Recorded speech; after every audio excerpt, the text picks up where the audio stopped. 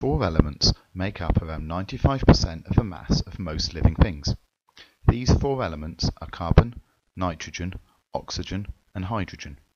This video will look at two of these elements, carbon and nitrogen, and how they're recycled through natural cycles between living and non-living components of the environment.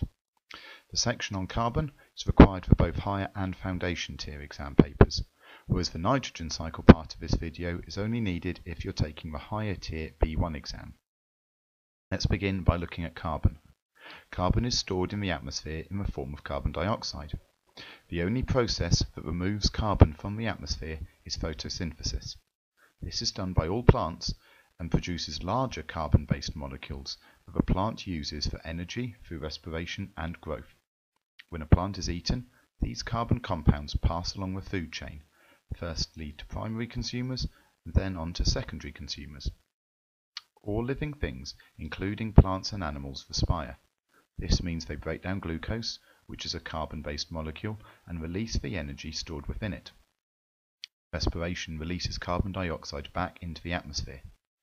If a plant or animal dies without being eaten by another animal, it's decomposed by fungi or bacteria. These microorganisms also respire, releasing carbon dioxide into the atmosphere as well. Another process that releases carbon dioxide into the atmosphere is burning fossil fuels. In this cycle that we've built up, we can see how a change in the amount of any of these processes that's taking place will cause a change in the amount of carbon dioxide found in the atmosphere. For example, burning fossil fuels increases the amount of carbon dioxide.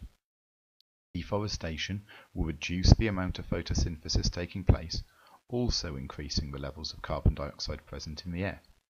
It's important to understand how our actions affect carbon dioxide levels. Carbon dioxide is a greenhouse gas, so increasing the amount of it in the atmosphere will lead to global warming.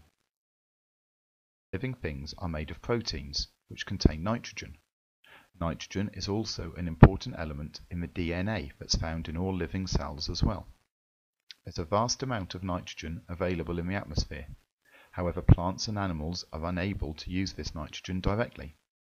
One type of living organism that can use the nitrogen in the air directly are nitrogen-fixing bacteria living in root nodules of plants.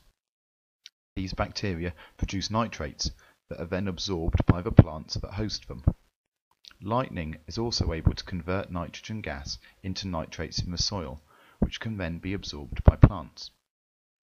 However the plant gets its nitrates, they use them to make proteins in order to grow. When a plant's eaten, these nitrogen-containing proteins pass along the food chain in the same way we saw carbon being done earlier. We've also seen that when either plants or animals die without being eaten, they're broken down by decomposers.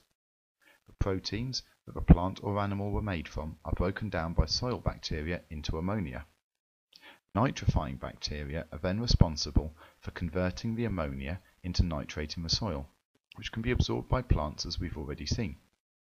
The only thing left in the cycle that we've built up is a way for the nitrogen to be returned to the atmosphere.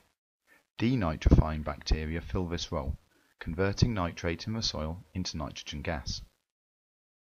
Both of these cycles show how an element can be cycled between living things in the atmosphere. All living things rely on carbon and nitrogen. They have different strategies for getting these essential nutrients. Animals get both from the food they eat.